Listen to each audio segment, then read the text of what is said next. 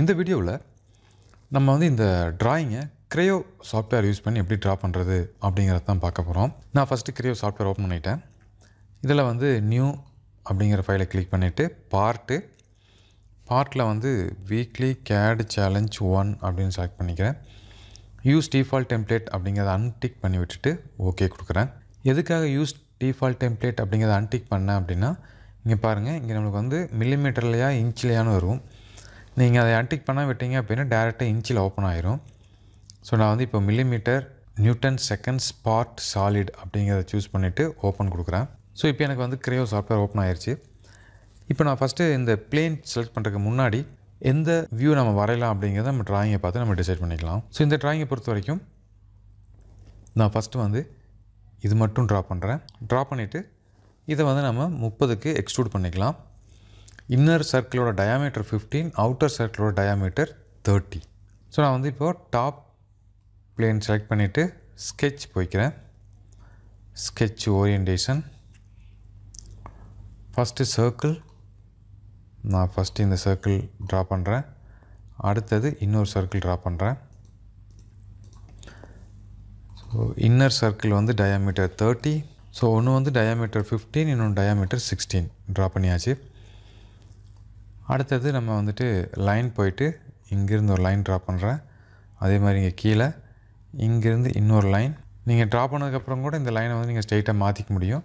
Just select பண்ணிவிட்டு கன்ஸ்ட்ரெயினில் போனீங்க அப்படின்னா இந்த ஹரிசாண்டல் அப்படிங்கிறத கிளிக் பண்ணிங்க அப்படின்னா உங்களுக்கு வந்து இது ஹரிசாண்டலில் மாறிடும். ஓகேங்களா? இப்போ இதோட டோட்டல் லென்த் எவ்வளோ அப்படிங்கிறது நம்ம பார்க்கலாம். இதில் பாருங்கள், டோட்டல் லென்த் வந்து 75 கொடுத்துருக்காங்க. இதில் இங்கே ஒரு 42 மைனஸ் ஆகிடுது. ஸோ எனக்கு இந்த மிடிலிருந்து இது வரைக்கும் எவ்வளவு அப்படிங்கிறது வேணும்.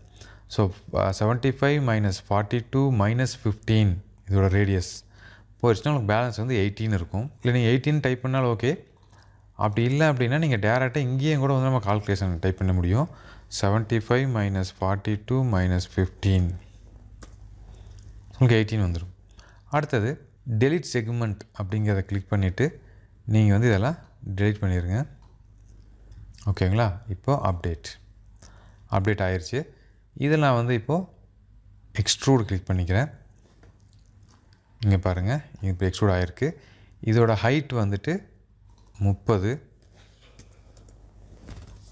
ஓகே, ஸோ இது ட்ரா பண்ணியாச்சு. அடுத்தது மறுபடியும் இந்த பேஸையவே நான் செலக்ட் பண்ணிக்கிறேன். செலக்ட் பண்ணிவிட்டு மறுபடியும் ஒரு ஸ்கெட்ச் போகிறேன். Sketch view. இப்போது ஜஸ்ட்டு லைன் போயிட்டு இந்த எட்ஜிலேருந்து ஸ்டார்ட் பண்ணி ஒரு லைன் ட்ரா பண்ணலாம். நீங்கள் லைனாக ட்ரா பண்ணாலும் ஓகே, இல்லை ரெக்டாங்கிள் கிளிக் பண்ணி ரெக்டாங்கிள் ட்ரா பண்ணாலும் ஓகே.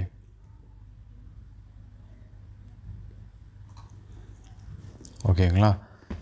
ஸோ இப்போ இது வந்து எனக்கு ஒரே வேல்யூ தான். ஸோ நீங்கள் கன்ஸ்ட்ரெயின் யூஸ் பண்ணி லாக் பண்ணாலும் ஓகே. அப்படி இல்லாமல் நீங்கள் டைமென்ஷன் யூஸ் பண்ணி கூட நம்ம வந்து லாக் பண்ண முடியும். நான் டைமென்ஷன் போயிட்டு இதுக்கும் உள்ள கேப் மார்க் பண்ணுறேன். இதை வந்து 0 பண்ணிடுறேன். அப்போ கரெக்டாக வந்து அதோட கோயின்சிட் ஆயிரும். இதோட டோட்டல் லென்த்து இங்கேருந்து 42 கொடுத்துருக்காங்க. அப்போ இதை வந்து 42 அவ்வளோதாங்க. ஜஸ்ட் அப்படியே நம்ம இதை வந்து ஓகே கொடுத்துடலாம். இப்போ இதை நான் வந்து எக்ஸ்ட்ரூட் பண்ணிக்கிறேன். ஸோ ஜஸ்ட் நம்ம ஃப்ளிப் பண்ணிக்கலாம். இது டோட்டல் ஹைட் வந்துட்டு 9 mm. Tick mark. அடுத்தது இந்த எட்ஜு பார்த்திங்க அப்படின்னா சேம்பர் ஆகிருக்கும். அதுவும் வந்து 9 mmக்கு. இங்கே பாருங்கள், இங்கே ஒரு 9, இங்கே ஒரு 9க்கு வந்துட்டு சேம்பர் ஆகிருக்கு. இங்கே சேம்பரில் போயிட்டு இந்த எட்ஜை கிளிக் பண்ணுங்கள். இதோட வேல்யூ வந்துட்டு 9. அதே மாதிரி இந்த எட்ஜையும் கிளிக் பண்ணுங்கள். இப்போது ஓகே கொடுத்துருங்க. இப்போ ஓகே, 9க்கு சேம்பர் கிரியேட் ஆகிடுச்சு. அடுத்தது சென்டரில் இருக்கிற பிளேன் செலக்ட் பண்ணிவிட்டு நான் மறுபடியும் ஸ்கெட்ச் போகிறேன். Sketch view. இப்போ லைனில் போயிட்டு இந்த டாப்லேருந்து இந்த எண்டு வரைக்கும் நான் இப்போது லைன் ட்ரா பண்ணிக்கிறேன். அடுத்தது இதுக்கு வந்து ரிப் அப்படின்னு ஒரு டூல் இருக்குது. இதில் 2 டைப் ஆஃப் ரிப் இருக்கும். நான் வந்து ப்ரொஃபைல் ரிப் அப்படிங்கிறத சூஸ் பண்ணிக்கிறேன். சூஸ் பண்ணிவிட்டு இந்த லைனை சூஸ் பண்ணுறேன். உள் பக்கமே எனக்கு மெட்டல் ஆட் ஆகணும். இதோட திக்னஸ் வந்து 7 mm இருக்கணும். ஓகேங்களா? கொடுத்துட்டு டிக் மார்க் கொடுத்துருங்க. இந்த ட்ராயிங் உங்களுக்கு இப்படி கிடச்சிரும். அடுத்தது இந்த லைன்ஸ்லாம் ஆஃப் பண்ணணும் அப்படின்னா நீங்கள் போய் ஆஃப் பண்ணிக்கலாம்.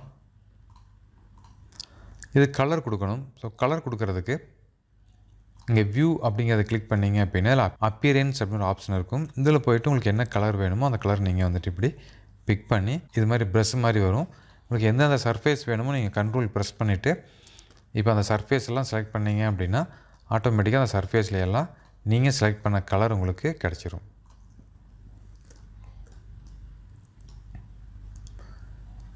ஸோ அடுத்து வேறு ஒரு கலர் சூஸ் பண்ணுறேன். நான் வந்து ஒரு க்ரீன் கலர் சூஸ் பண்ணுறேன். இந்த டாப்பில் இங்கெல்லாம் க்ரீன் கலர். ஸோ இது மாதிரி உங்களுக்கு என்ன கலர் நீங்கள் விருப்பப்படுறீங்களோ அந்த கலர் வந்துட்டு ஜஸ்ட் நம்ம செலக்ட் பண்ணுறது மூலமாக பிக் பண்ணிக்க முடியும்.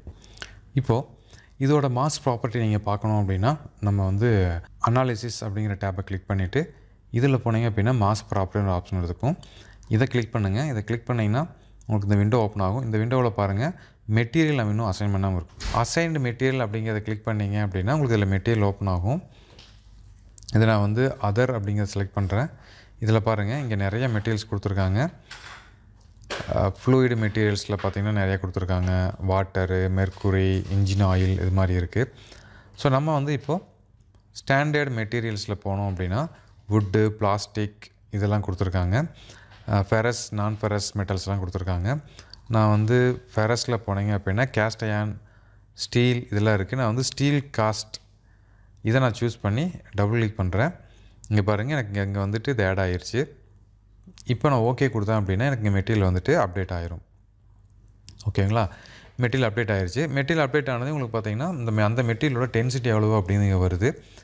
இப்போ நான் வந்து குயிக் அப்படிங்கிறதுல கொடுத்துட்டு ப்ரிவ்யூ அப்படின்னு கொடுத்தேன் அப்படின்னா இதோட மாஸ் எவ்வளவு, இதோட சர்ஃபேஸ் ஏரியா எவ்வளவு, டென்சிட்டி எவ்வளவு, இது எல்லாமே உங்களுக்கு ஈஸியாக இங்கே வந்து கிடச்சிரும். ஓகேங்களா? ஸோ ஜஸ்ட் நீங்கள் இதை ஓகே கொடுக்கறது மூலமாக இதை வந்து க்ளோஸ் பண்ணிக்கலாம். ஸோ உங்களுக்கும் இப்போ நம்ம பார்த்த மாதிரியான மாஸ் வந்திருக்கா அப்படிங்கிறத செக் பண்ணி சொல்லுங்கள். இதை ஜஸ்ட் நீங்கள் சேவ் பண்ணிக்கங்க. மீண்டும் அடுத்த வீடியோவில் சந்திக்கலாம். நன்றி, வணக்கம்.